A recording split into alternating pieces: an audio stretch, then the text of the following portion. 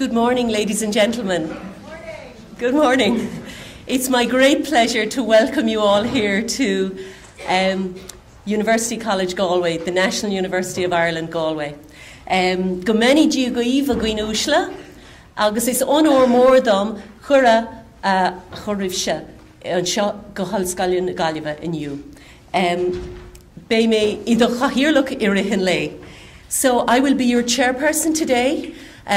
My name is Fidelma Healy-Eames. I'm a local girl. I'm from Galway. And I have a few roles, but they're all fairly self-explanatory on the paperwork in front of you. I'll be ably assisted today by Seamus Cahallan. Seamus is my co-chair. Seamus is a teacher in the Bish in Galway. He teaches DCG, English, and lots of other things. But what's really interesting about Seamus is he was a former engineer. And it's often a career move we don't hear about, where you go from engineering to teaching. And he's the former president of the alumni here in Galway, in NUI Galway as well. Look, it's a really exciting day, and this is your day.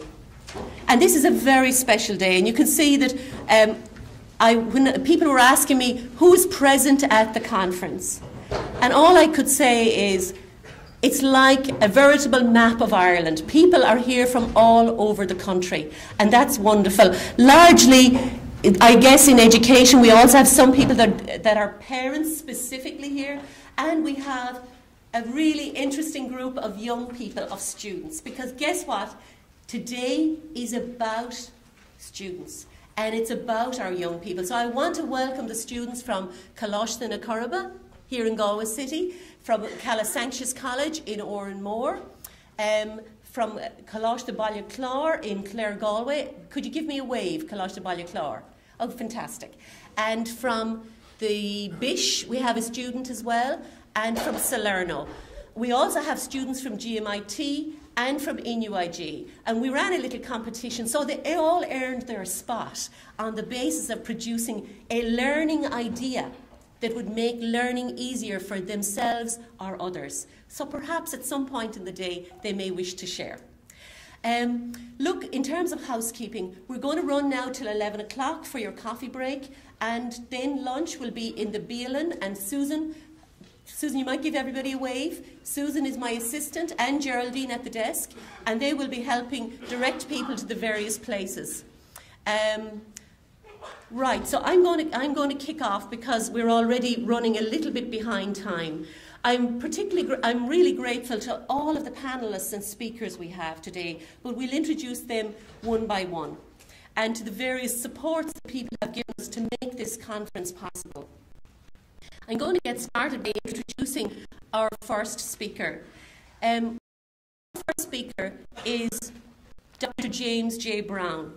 And he became the 12th president of NUI Galway on the 6th of March 2008.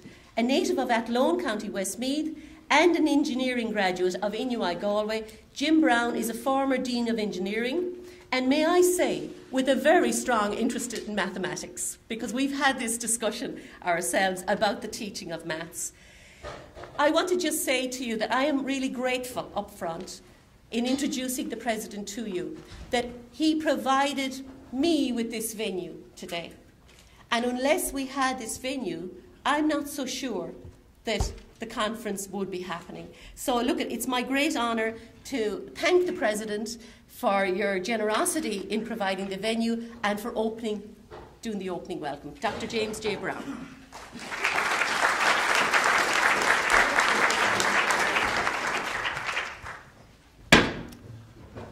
Magat, agus fáilseo of Galéir, Hermagin, a Yanador, a Irara, a Colaka, a Corja, agus in a specialta. Can you hear me? Yeah. While I'm reduced my weeks to go on with Galéir, so chance of hort on couple of focal rollive, egas Okad soon suckshaw. I'll soon go manage on Tanyuv, agus on Tult as on law. Let me say first of all, it's my great pleasure to welcome you here this morning to this important event. It brings together lots of different people, as Senator Healy-Eames has said. Representatives from right across the spectrum of second and third level education. Teachers, lecturers, students, and students are very welcome to this. It's good to have the student voice heard. Parents, school leadership, members of education and training boards, politicians, journalists, and indeed business and social leaders. I want to particularly welcome our guest speaker, Professor Pasi Sahlberg from Finland. I think we look forward to his observations on reform in education, and certainly his experience worldwide is an important, I think it offers important possibilities for us in terms of insights into what's happening in education reform. The conference is clearly very timely because I think it's widely recognised that we're in an era of reform. And I think our former minister led that reform for many years. I think we're grateful to him for that. He set in train lots of interesting reforms which I hope we will see to completion in the next few years. So this conference offers an opportunity for real engagement and dialogue around a set of core questions. And those questions, to my mind, are as follows. Are we preparing our young people to meet their own needs, to meet the needs of our society, to meet the demands of the workplace, indeed to meet the demands of a changing Ireland?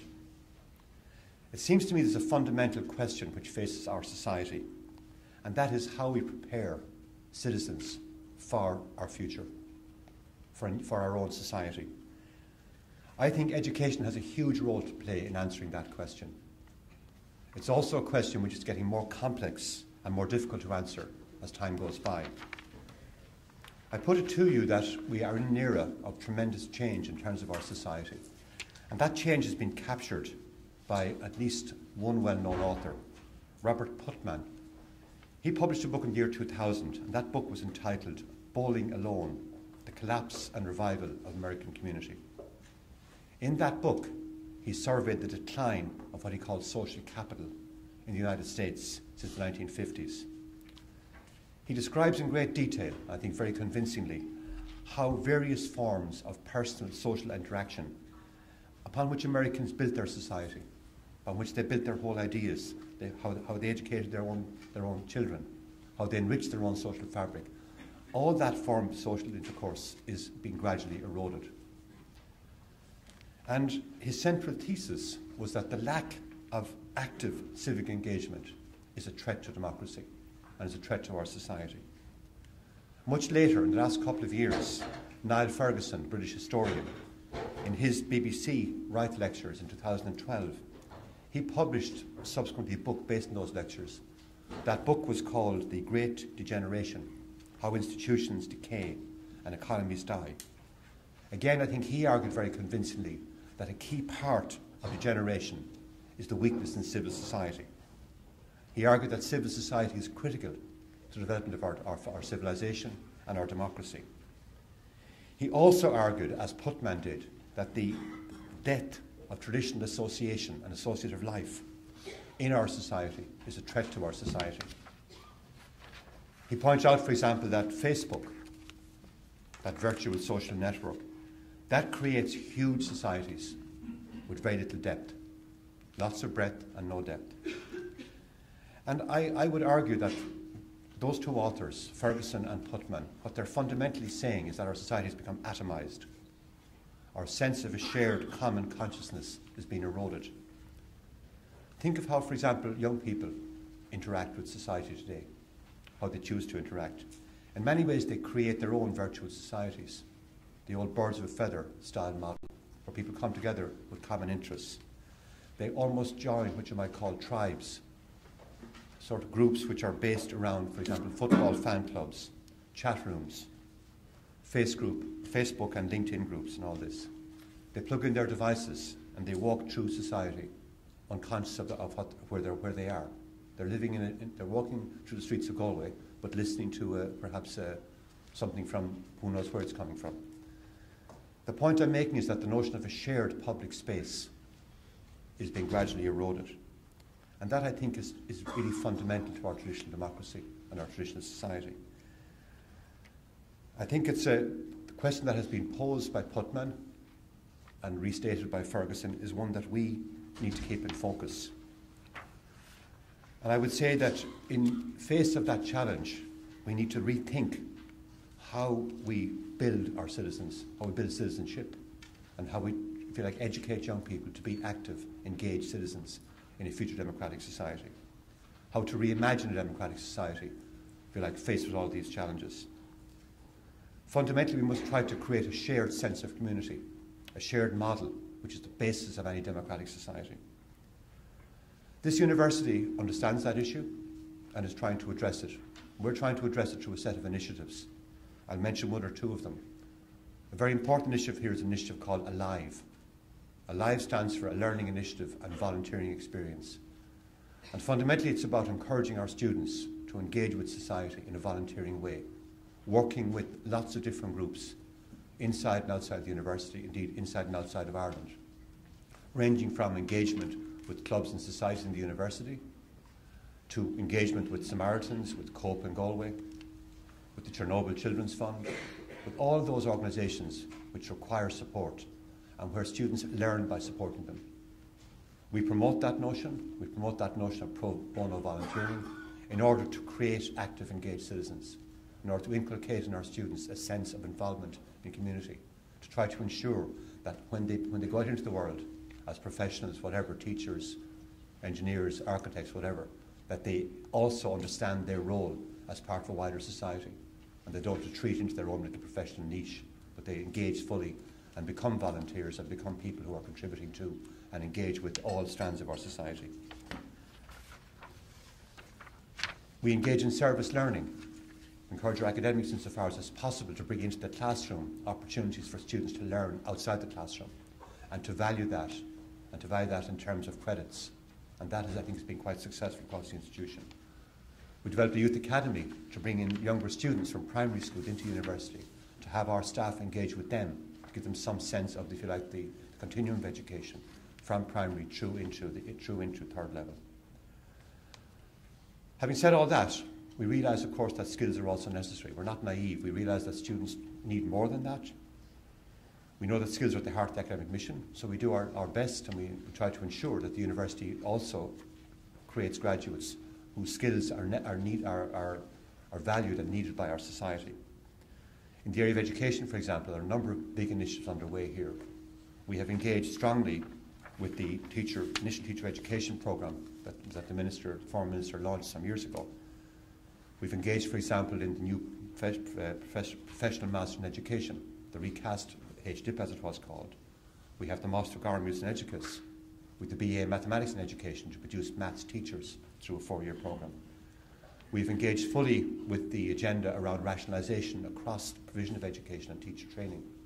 We are actively engaged in consolidating St Andrews College into this university, and that, I'm happy to say, is progressing very well. We recently signed an agreement with St Andrews on how we will integrate St Andrews into this university, and that's now gone to the department for ratification. We anticipate, when that is completed, that this university will be producing 400 teachers per year, right across the range I mentioned. The teachers Tre Gaeilge, teachers in mathematics, and the Masters in Education. We also recognise the importance of technology to education, and our colleagues in the School of Education have been active in promoting that. One of our colleagues, Sean O'Grady, was recently invited to the Apple Faculty Speaker Series in London to present his work on the use of technology in engaging teachers and pupils, developing systems to allow the creation of apps to support education and an active education in the sense of teachers and pupils working together. So we are, I think, engaging with the challenge of education. We appreciate that the challenge is to produce good citizens who are also part of a well-trained and educated workforce. We also understand that there are many people who can offer us good insights in this area, and we look forward particularly to the insights of Professor Sahlberg, based on his experience in Finland. He has argued that less is more in terms of teaching time, that better learning and less testing is relevant. He has argued for equity and equality through diversity, and he's also argued strongly for the promotion of teaching as a profession valued by society. We certainly look forward to hearing his observations on today's discussions. I certainly find his comment that the Finnish experience, which adopts a holistic approach, both in content and across the life course, is a very seminal observation, one which I think addresses the issue of citizenships and skills, and one which addresses the notion of preparing pupils and students for life and work at all stages of their lives. So with those few words, can I again welcome you all to the university, thank Fidelma Healy-Eames for her tremendous effort in organising this event, this tough, serious organisation, and I appreciate that, and I'm delighted that the university was able to help her in providing a facility for it. Wish you well, wish you a very both productive and enjoyable day, and just point out to you that the initial event here was scheduled for a much smaller room, and a measure of the success and the interest in this event is that we had to move to such a large room in order to accommodate all those interested. So please have a good day, and it's going to mean a lot. Thank you very much.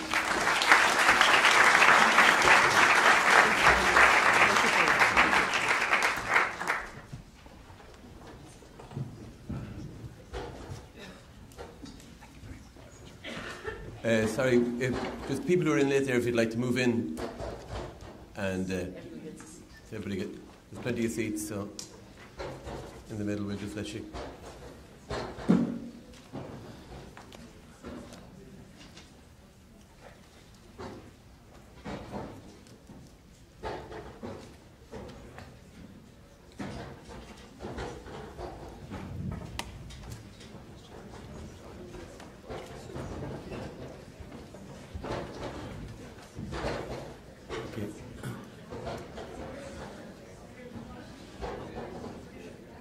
Okay, just before I introduce our next speaker, I'd just like to thank President Brown for his address and thank him on behalf of the teaching profession for what he's done for teaching in NUIG and the initiatives he's taken for teacher education in NUIG. Okay, ladies and gentlemen, it's my pleasure to introduce our first keynote speaker, and that's former Minister for Education Rory Quinn. An architect and a town planner by profession, Rory Quinn is a graduate of University College Dublin and who taught design for more than 10 years. In his 40 months as Minister for Education and Skills, he saw the introduction and implementation of radical reforms. These included curriculum reform at junior cycle, a new 5-year transparent capital schools building programme, provision for diversity and pluralism in the patronage in the primary school network, and to meet the changes in modern Ireland and the radical reconfiguration of third-level education to meet the needs of Ireland as a knowledge-based economy. These reforms and changes, though challenging and controversial, have been politically accepted and are in the process of being implemented. He continues to represent Dublin Bay South and particularly maintain a keen interest in all matters educational. Fidelma, in her introduction, mentioned that I had a background in engineering.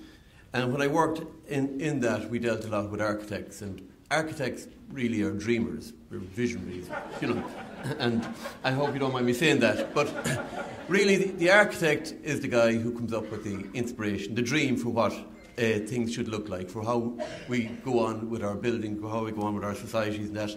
And it's the engineer's job to try to put the architect's vision into place. And education needed its dreamer, it needed its visionary, you know. And controversial as it may seem, it's the dream and vision of Mr. Quinn that has us all talking here today and has us discussing these changes in education. And it's his dream that has us talking about our own house, about the creaky front door and the leaky roof, and maybe in the Jane Eyre scenario, the mad woman that's locked in the attic. And maybe we need to talk about these things and bring them out into the open and discuss them. So it's my great pleasure, ladies and gentlemen, to introduce our former Minister, Mr. Rory Quinn. Thank you.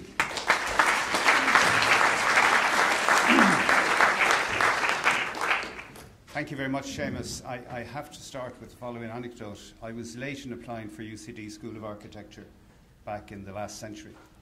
Those young people in the room are looking at points and just won't believe how informal it was. So I didn't get into UCA and I started in Bolton Street. And 5 weeks later, I was told informally that somebody had dropped out of architecture in UCG to do engineering, and would I be interested in applying, which I did, and had a very full university life. But as luck would have it, didn't I meet the guy who left the slot that I filled in a canning factory in Essex in England, making summer money. And after a long conversation, Seamus, you might be interested in what he said, when I put to question him, I said, why did you leave architecture to do engineering? Apropos of dreamers. He said, I couldn't hack the idea that there was no correct answer to the question.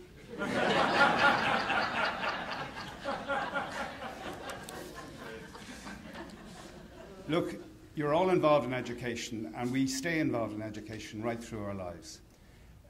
I just want to focus on one thing that I, on reflection, think are the weak links between the various stages, which can very much affect the quality of how the entire education experience is had and put to the use that President Jim Brown spoke about. We have a formal structure called primary, post-primary, used to be secondary, and vocational, when there was that apartheid divide, if you like, and then third level, and then lifelong learning.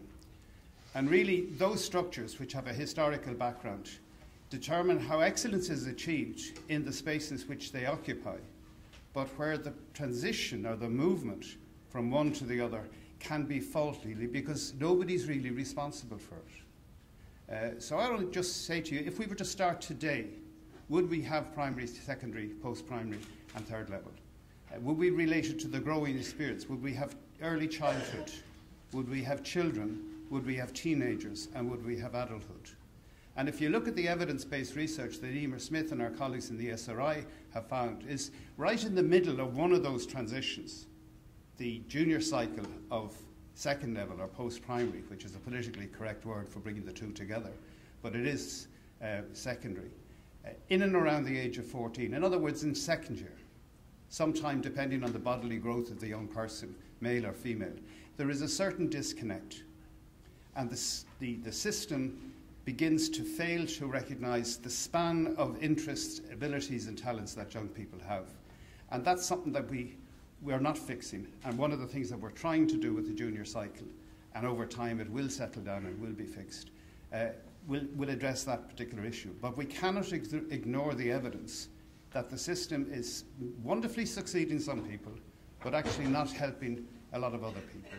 And in an article that I wrote earlier this week for the education part of the Irish Times, I go into that in some detail. So that's one area where I think we have a transition system's weakness. Not failure, because it's not failing, but it is weak, and it is certainly failing some people.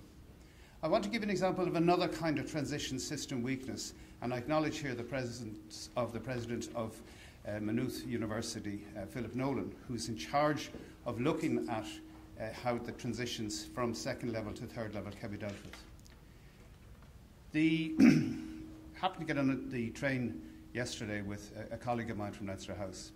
I was asking him how his son was. He's doing the Leaving Cert this year, and he wants to do a particular course. And he said, well, I want to go to Dublin to do this course. And the suggestion was, well, why would you like to go to your hometown where there's a university, where they actually have the same course?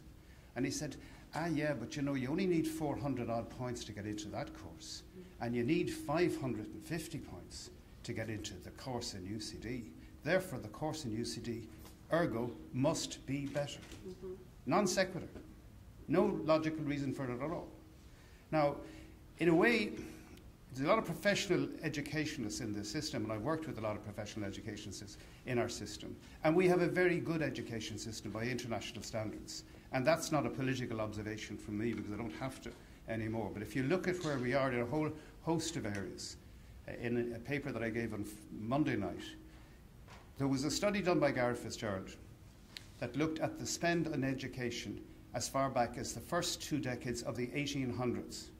The first 2 decades of the 1800s. And it demonstrated that the spend, insofar as it could be measured, in Ireland was extremely high in education.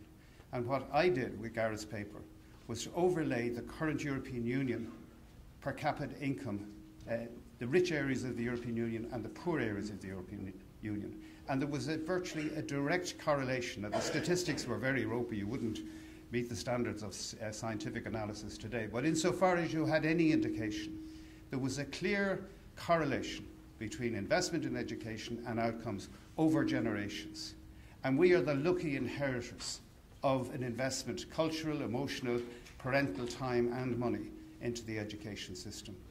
But we are weak, I believe, in making sure that we have a joined-up educational system that successfully goes from preschool to primary, from primary into junior cycle and then into senior cycle, into course selection, and how the effect of the points race and the little anecdote that I gave to you is filtering back into the system where a really inspirational educator who's teaching English as a senior subject for the leaving is confined to maximising the outcome because the parents and the sons and the daughters measure the successful outcome by how many points they actually get.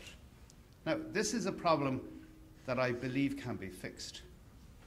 But because it's nobody's responsibility, and people will retreat into their own sort of areas of occupation or training or trade union representation, for example, there's no union for transitions. There's the primary schools union and the 2 unions in second, and then we have these weak links. And I'm going to finish at this point. Just as you're going through today's interesting array of speakers, ask yourself, how better will this contribution make the passage from preschool to primary, from primary to junior cycle to senior cycle, and on into third level, and on into the rest of your life, because quite frankly, you never stop learning. In the career that I chose for myself voluntarily, we had exams every 3 or 4 years. We call them elections. Sometimes you get bad marks. Sometimes you get bad marks, sometimes you get bonuses, sometimes it changes. But we're all being tested all the time, formally or informally. And I would just say we have a good system. We have a wonderful respect for teachers that many countries would die for. We take it for granted that teachers are well respected and are well trained. The Secretary for Education across in the United Kingdom is wondering whether in fact teachers should have a 3rd year added to their 2-year primary school teaching. And the final point I would make is that the Teaching Council now, and it's represented here by Tomás O'Rourke and others, we have no unqualified teachers in our classroom anymore. As a result of the registration that started in January of this year, to be paid by the state and to be in a primary or a secondary school classroom, you have to actually have a qualification. That is abnormal worldwide. Abnormal worldwide compared to this country. So let's start with the good achievements that we have and fix the transitions. Thank you.